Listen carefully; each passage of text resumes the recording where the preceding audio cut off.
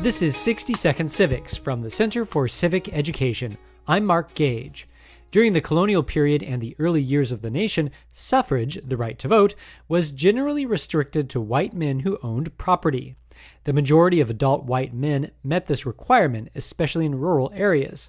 Other people, women, Native Americans, African Americans, indentured servants, and members of certain religious groups, usually were denied the right to vote.